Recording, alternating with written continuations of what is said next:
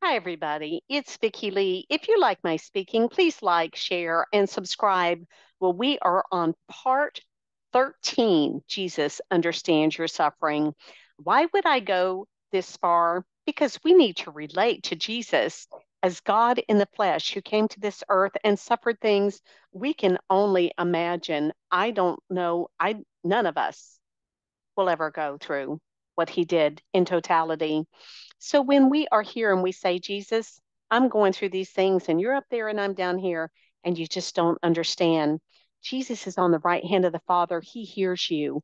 And if you'll listen to his Holy Spirit, you'll hear his Holy Spirit say, I understand. I see your suffering and I understand. So we're going to stay in Matthew 26. We are going to go to verse 57 because Jesus has been in the Garden of Gethsemane. He has been under duress as he has prayed and said, Father, if there's any way that this cup could be passed from me, but not my will, but thine be done. He's pled with his men to stay awake and pray with him, but they're tired and they're sleeping. And now he's been arrested, and the betrayal of one of his own men has come to the surface. Judas has come up, and with a kiss, he has betrayed him. Have you ever been betrayed with a kiss? Perhaps you know that. Let's go to verse 57. Those who had arrested Jesus took him to Caiaphas, the high priest, where the teachers of the law and the elders had assembled.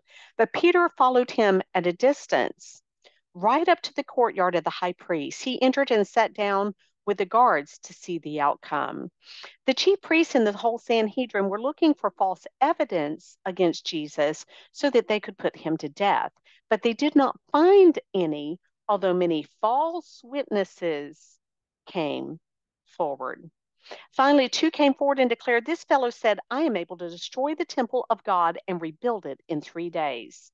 Then the high priest stood up and said to Jesus, Are you not going to answer? What is the testimony that these men are bringing against you? But Jesus remained silent. The high priest said to him, I charge you under oath by the living God. Tell us if you are the Messiah, the Son of God. You have said so, Jesus replied. But I say to all of you, from now on, you will see the Son of Man sitting at the right hand of the Mighty One and coming on the clouds of heaven. Isn't it funny how, in the present moment, Jesus refers to the future? He's always taking us beyond where we are into what's coming to grow us, perhaps to pull them out of their hypocrisy and evil into the big picture. Then the high priest tore his clothes. Now that's a drama king, isn't it? He's tearing his clothes and said, He has spoken blasphemy. Why do we need any more witnesses? Look now, you have heard the blasphemy. What do you think? He is worthy of death, they answered. Then they spit in his face and struck him with their fists. Others slapped him and said, Prophesy to us, Messiah, who hit you? So he's the physical abuse has started. Now Peter was sitting out in the courtyard, and a servant girl came to him and said, You were with Jesus of Galilee. But he denied it before them all. I don't know what you're talking about, he said. Then he went out of the gateway where another servant girl saw him and said to the people there, This fellow was with Jesus of Nazareth. He denied it again with an oath. I don't know the man. So he's swearing now. After a little while, those standing there went up to Peter and said, Surely you are one of them. Your accent gives you away. Then he began to call down curses and he swore to them, I don't know the man. Immediately a rooster crowed. Then Peter remembered the word Jesus had spoken to him: Before the rooster crows, you will disown me 3 times. And he went outside and wept bitterly. It started. The pressure has mounted. Jesus begged them, Look, your spirit is strong, but the flesh is weak. You need to really strengthen yourself for this time. False witnesses taking him in the dark, plotting against him, 30 pieces of silver. accusing him of blasphemy as he tells them the truth, knowing the Messiah was going to be born in Bethlehem, and he was, knowing the day the Messiah was supposed to come prophetically and proclaim himself the King of Kings. And Jesus Christ rode into Jerusalem on that exact day, at that exact appointed time. These religious leaders knew they were responsible to know, but they were not going to call the Messiah the Messiah. You are listening to the sound of my voice. Are you willing to call the Messiah the Messiah? Or do you want to bear false witness against the King of Kings and Lord of Lords? Do you want to bring lies to the table?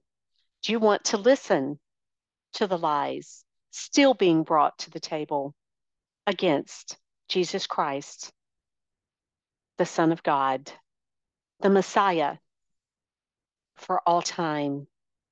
Be careful. These religious leaders did not take care for their eternal heritage, and they spat in the face of God in the flesh, and they hit him with their fists, and they slapped him, and they mocked him. And Jesus paid it all, and he suffered that abuse for you and for me to redeem us all. And as he went through that, he knows that his own follower is denying any association with him. But don't be too hard on Peter, because Peter is going to be the Apostle Peter who goes out and forms the church age. Nobody could truly understand God in the flesh, but we have his word, the Bible. We have the work that he did for us. We have salvation. Believe on the Lord Jesus Christ, and you shall be saved. And we have the mind of Christ, the Holy Scriptures available to us in the free parts of the world. Come to Jesus Christ, believe on him, get in his word, and let it change you from the inside so that you can be as wonderful and as righteous and as strong under pressure as Jesus Christ was at that time. The religious leaders today can conspire, end the end times, the last 7 years on earth, which we are coming so close to. There's going to be a one world religious leader that is not good, and he conspires, and it's nothing but trouble. And that is going to be judged along with all the other dysfunctions that the religious elite who choose not to follow the Father, Son, and Holy Spirit will conspire and do even today. Jesus made a way for us all. I hope this helps everybody.